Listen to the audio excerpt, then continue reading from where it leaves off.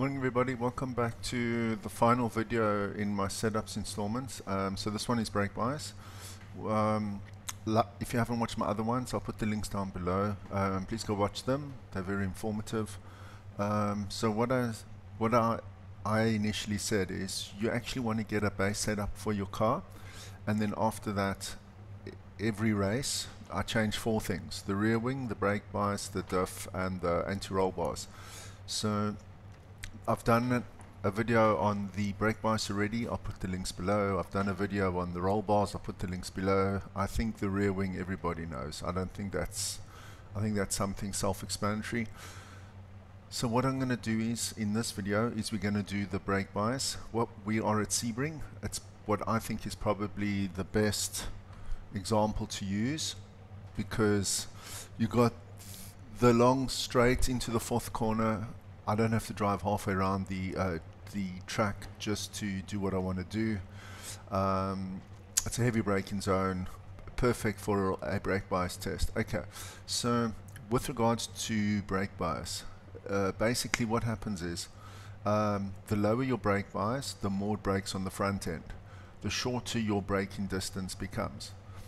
The higher the brake bias, the more to the rear, the longer your braking becomes. So like what I'm trying to say is that you actually want to move the brake bias forward.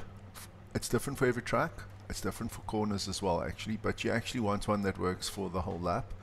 You want to move it as far forward as you can before the car becomes unstable. Okay, so when the car becomes unstable, you'll feel the rear it gets twitchy, it moves back and forth. It's like it wants to spin, like the rear wants to overtake the sort of front of the car.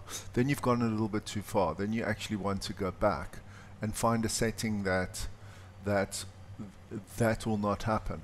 So basically, if your brake bias is too high, you might be braking at the 150 meter mark. Me, with a lower brake bias setting, I might be braking at the 110 meter mark, which means you're decelerating while I'm still doing 250 kilometers an hour. That's basically what it does. So you might lose like 1/10, but if you think that there's 8, maybe 10 corners on a track, okay, not every corner is the same. You've got high-speed corners, so you're probably losing about half a second a lap. And then how many laps are in a race? The longer the race, the further you're going to fall behind. That's basically the theory behind it. So anyway, okay, so for the brake bias, okay, if you go into the vehicle setup, okay, it is set over here. It's this one here. Okay, so that'll be lower and that'll be higher. Okay, so this way we'll put it more to the front of the car, this way we'll put it more to the rear of the car. Okay, so let's just go see how it handles right now. Okay, let's just go. I've been playing around with my graphics and stuff, so hopefully, so we are going to do our test into the 4th corner. Clear of the pits. So let's see. Just want to get through here. I don't know if that's going to. So these are the ultra settings. Why does it still look so cut?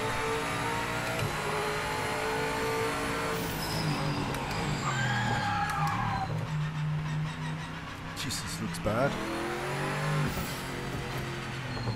What's happened to the graphics? They've done something again. Okay, so here we go.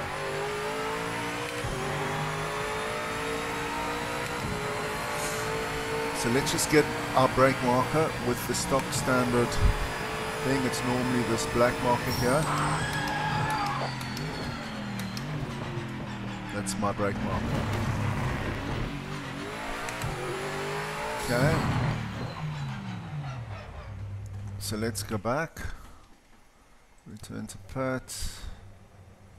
Vehicle setup. Okay. Suspension. So we started braking. I'm just going to show you. Oh my word. Okay, it goes all the way. Okay. Let's just do this. Okay, so let's show you what's going to happen now.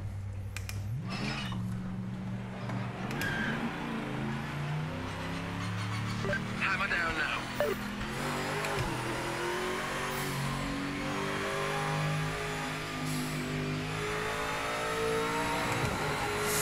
Okay. See already. That's brake bars. The rear wants to overtake the car. Okay, so that's too low. Okay, so we actually can't even make it to the fourth corner. Okay, so let's just do this. Let's show you again at the corner we had. Okay. Okay, so I'm not going to do any heavy braking until we get to our corner. Okay. And that's exactly what I mean by when it goes a bit too far, the rear starts to overtake the front. Then you know you've gone too far. Okay?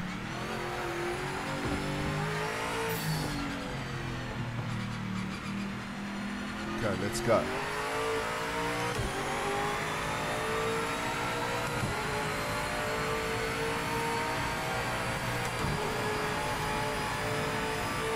Okay, let's brake.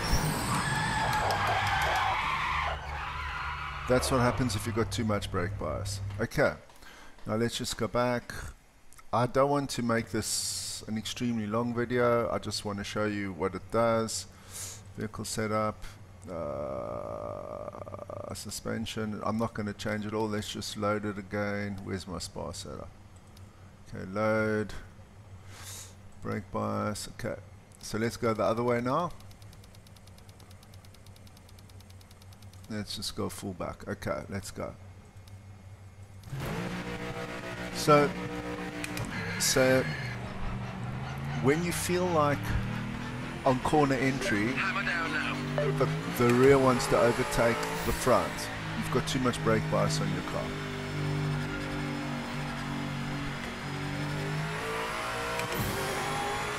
So now this should make, I have to fix my bloody graphics. Okay.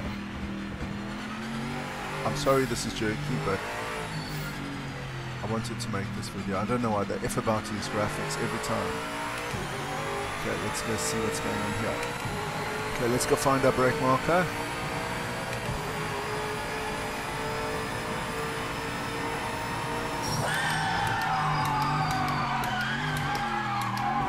See, I can't make the corner. So that's too much brake bias. So ideally, what you want to do is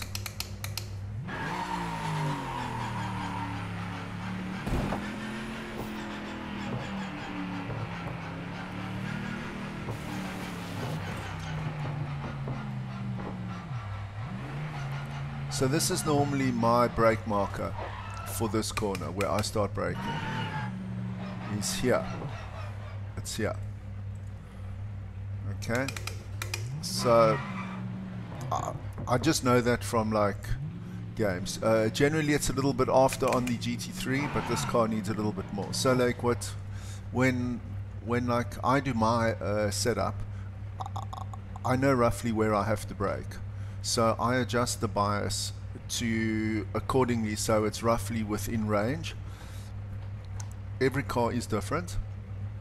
Every car is going to handle different, every car is going to seem different, but basically you want to make it lower and do a lap. And if your rear is not stepping out on you, you make it lower, you do a lap. If the rear is not stepping out on you, you make it lower. And that should bring your braking point forward, more towards the corner, so you can brake later. And at some point you will get that sensation that the rear is loose, and that's when you know you've hit your limit. Okay, so anyway guys, that's basically brake bias. That's what's going to be in the video. And yeah, I hope you enjoyed the video. I hope you found it useful. Please consider liking and subscribing. I really am trying my best. Please also tell your friends, whatever. I hope it helps for you. Please come back, watch my other videos. Thank you for watching. Have a super day.